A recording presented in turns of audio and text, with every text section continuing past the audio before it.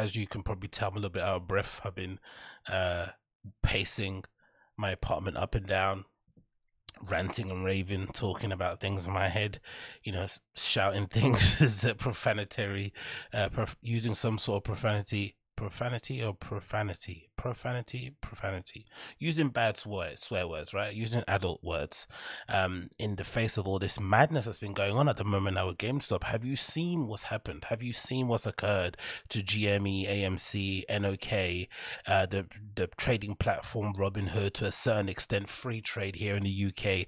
It's been an absolute madness, man. So since I've kind of updated, essentially, a rogue element of very smart, very clued in financial Wall Street people on a subreddit called Wall Street Bets had basically noticed some very fugazi and dubious movements around the GameStop stock, and they decided to play the hedge fund managers and Wall Street elite at their own game, and driving up the value of said stock in a very legal and just way that they've done in the past, quite evidently in years gone by. And then for some reason, these financial elites, who for the most part are swimming in more money than they know that they can do with, right? Probably, generational wealth that goes beyond even generations, whatever that is. They got all their knickers in a twist and they decided to bring an end to it. And how did they do the end to it? I think we should have known this. We should have been aware this was going to happen, but they basically put a squeeze or put a word into these trading platforms like Robinhood, who essentially kowtowed and prevented users from buying GME stock earlier today, and only allowed them to sell, which obviously naturally drove the price down and allowed the people who had invested in it and went to short in the beginning an option to kind of sell their positions at the prices that maybe they are able not to lose that much money on.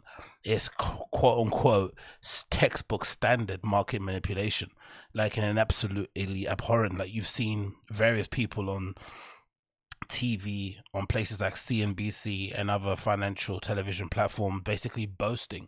Some of these gatekeepers are basically boasting and talking about how they needed to put these safeguards in place to protect us, the everyday man, when in effect they're just putting those safeguards in place to make sure they protect their own pockets. And it's flipping diabolical, man. It's just it's such a weird and crystal clear reminder as to just how little these people think of us, right?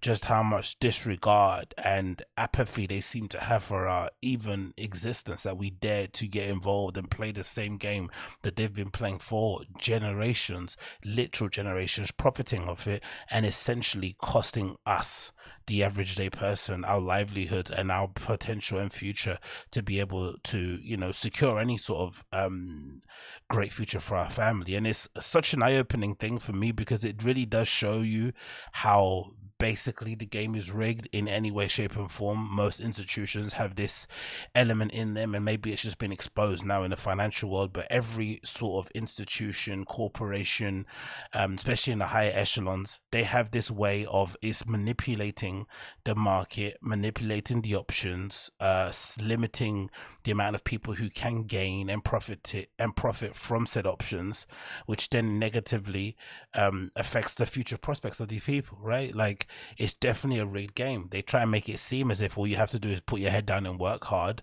but as soon as you work hard and you figure out what they've been doing to get all the monies and you try and play them at their own game, they try and ice you out of it. They prevent you from buying options on an app. Do you know how insane that is? Do you know how crazy that is? Robinhood. The app is called Robinhood, by the way. I think Dave Portnoy mentioned it. It's called Robinhood, right? It's named after a guy who stole from the rich to give back to the poor. And now they're preventing the poor from making money so they can protect the rich. You couldn't write this. You could not write this. So this is courtesy of GameStop. Sorry, courtesy of The Guardian. It says GameStop shares plunge after a ban by Robinhood app. And I have to admit too, in the UK, free trade was also not allowing certain people, or not allowing us, especially I think maybe after a few hours after the markets opened. I'm gonna say around 3 or 4 hours later, it became very difficult to buy GME stock in any way, shape, or form, especially when it went into a bit of a dip. It automatically kind of freeze the option to buy. It put you in a queue, and then as soon as you went back to the app, it said basically it had been rejected. So that was obviously market manipulation. And now, a small collection of people who I'm sure are going to be added onto it have now filed a class action lawsuit against Robinhood. So this is going to go on. Like if they thought they were going to be able to quell this uprising and quash the little man, they've basically just poured petroleum all over it. Do you know what I mean? This is going to go on for a while. So anyway, let's continue the article. It says small investors mounting an assault on Wall Street speculators suffered a setback on Thursday as trading platforms banned them from buying more shares in GameStop, spawning conspiracy theories, political intervention, and at least one lawsuit. Amateur trading app Robinhood stopped users from investing any further into GameStop, a US chain of video game stores, and 7 other companies on Thursday after an extraordinary rise in their value spurred by users of the chat forum website Reddit. The move slammed the upward surge in the share price into reverse and sparked allegation that the hedge funds had wielded influence over Robinhood and other platforms to stop the rout. The fallout even caused an unlikely accord between opposite extremes of the US political spectrum, with Ted Cruz, Republican Ted Cruz, and Democrat Alexandria Ocasio-Cortez both calling for a hearing into decision to halt the trades. This is a tweet, obviously, from Alexandria Ocasio-Cortez saying the following: "This is unacceptable. We now need to know more about Robinhood's decision to block retail investors from purchasing stock while hedge funds are freely able to trade the stock as they see fit. As a member of the financial service CMT, I'd support a hearing if necessary." And Ted Cruz tweeted that and said, "Fully agree." Then the article continues. It says it follows a meteoric, that's how you pronounce it, meteoric rise in the share price of retail GameStop, a handful of other stock including Nokia, cinema chain AMC, and BlackBerry, that began on a Wall Street Bets chat page, forum, and Reddit, where users took aim at the hedge funds making big bets against the companies. As amateur investors spiked my reading out loud is so bad. As amateur investors piled into stocks that hedge funds had tipped to struggle, and fail, the resulting rise in the share prices saw GameStop's value hit 30 billion, 22 billion at one stage, more than 100 times what it's worth in August. This has left Wall Street institutions, including hedge fund Melvin Capital, sitting in billions of dollars of losses. The decision by Robinhood and other trading platforms, including Trading 212, which is popular in the UK, and Free Trade, you didn't get away with it, to restrict users' activity by allowing them to only to sell and not to buy, removed the major catalyst from the Wall Street rebellion's progress. GameStop shares were down by 44% by the end of the day, while the share prices in other 7 companies caught up in the affair, including Nokia, BlackBerry, Trivago, AMC, also suffered big falls as share buying was effectively halted. Traders joined in a frenzy have flocked to Robinhood, an app which claims to democratize, right? That's the irony, the finance, by letting ordinary people share trades. The trades are offered free commission charges on the app, which is founded only in 2013, now has more than 13 users. But the buying ban on the Reddit traders has sparked a furious backlash. Social media lit up with theories about hedge funds with the interests of the Robinhood company and other trading platforms flexing their muscles to squash the rebellion, right?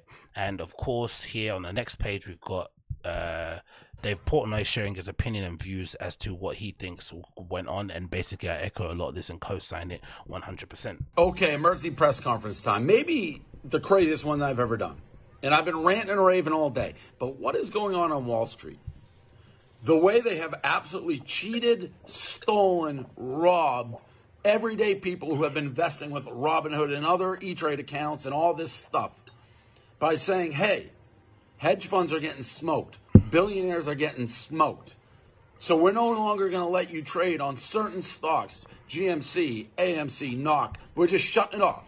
You can't buy those stocks anymore. You can only sell them. We are going to crash those stocks so all our hedge fund billionaire friends can get out and not get killed. It is one of the most remarkable, illegal, shocking robberies in the history, in plain sight. In plain sight, no closed door meetings, nothing behind, just right in your face, putting a gun in your mouth and saying, give us all your money. And it's very, very much true. And it's so bad. It's so bad. And look at this. A group of people have put together a class action lawsuit against Robinhood. It says here the nature of the action. It says Robinhood is an online brokerage firm. Robinhood purposely, willfully, and knowingly, right, removing the stock GMC from its trading platform in the midst of an unprecedented stock rise, thereby deprived the retail investors of the ability to invest in the open market and manipulating the open market. Crazy, right? People are actually going to sue. So if ever there was an example of the Streisand effect in some ways, maybe it's not really a Streisand effect, but it's definitely backfired. They tried to basically force us into selling our positions, kind of strong arm us, twist our arm, test our will, and everyone's basically held. No one's basically sold their position. Some people have got nervous and obviously decided to move on to other things.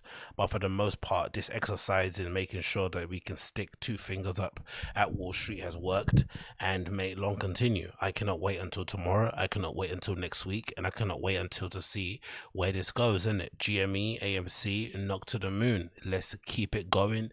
Let's keep it going.